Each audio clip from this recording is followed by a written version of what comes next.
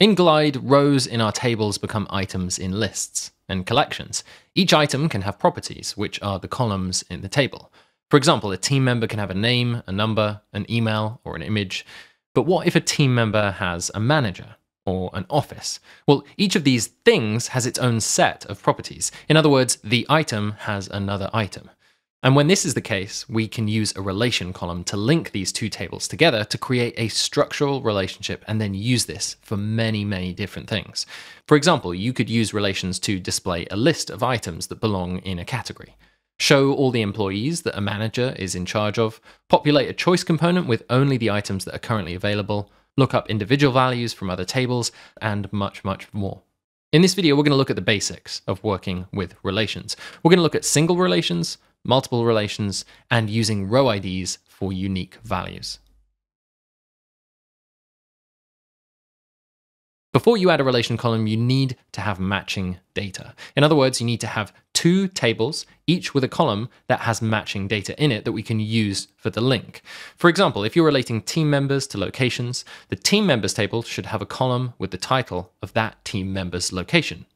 Or if you're matching inventory with its category type, then the inventory table should have a column with the category type in it for every item. It's this matching value that then is used in the relation column.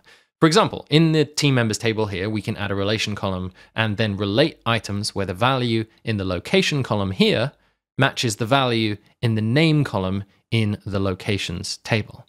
We can now see that for every row, a row in the locations table has been brought back. Now, in our app, we can add a collection component and choose this relation as the source. Because this is just a single relation, in other words, there's only one record being brought back, this collection shows only one item. So now, on each employee's page, we can click through to their location. So that's single relations, but you can also have multiple relations, where multiple rows are brought back. In this inventory app, we want to be able to browse inventory items by their category. But when we visit a category and add a collection, there's no way yet of pulling in the inventory items that belong to this category because we haven't created a relation. To do this, we need to go to the data editor. In the data editor, there is a table for inventory items and a table for inventory categories. But at the moment, these tables aren't connected.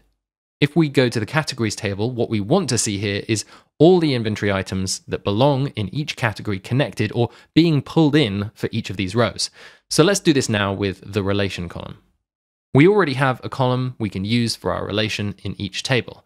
In the inventory table, there is a text column with the name of each item's category. And of course, in the categories table, the name column is itself the name of the category. So these are the two columns that we're going to use in the relation. In the category table, we'll create a relation column and then use the name column to relate to the category column in the inventory table. Importantly here, we need to check match multiple to make this a multiple relation. And now we can see all of our items being brought back. Inside of each cell, we can even browse these by clicking and scrolling to the right. You can even change the values here. To see these relations in our app, let's go to our Categories tab and select the data source for the collection we added earlier. And now we can see that relation. And after we add it, we can see that every category shows the inventory items that belong to it. Now, when you're learning relations and just getting to learn them for the first time, it's really important to just use simple values like the ones that we've shown here. However, in production-ready apps, it's really important to use unique values that don't change. For example, let's say that we're relating employees to their manager using the manager's name. Now, this might work in the beginning, right? It would let us show the manager on each team member's profile. But what if someone with the exact same name joined the team? Well, we'd start seeing two managers on people's profiles, so this would break the relation. Or another scenario, let's say we had a relation connecting products and their categories, and then one day we changed the name of a category. Well, then all of our relations for that category would break. If we want to have stable relationships that don't break, we need to make sure that the value that we're matching with is unique and that we're never in danger of changing it. Glide's row ID column makes this whole process really, really easy by automatically adding a unique ID for every row in your table. All you need to do is make sure that you're using that as the matching value in your relation, and your relations won't break. Now, in the beginning, this is a little strange as you're not using these human-readable names that we're used to, but with a little time, you'll get used to it.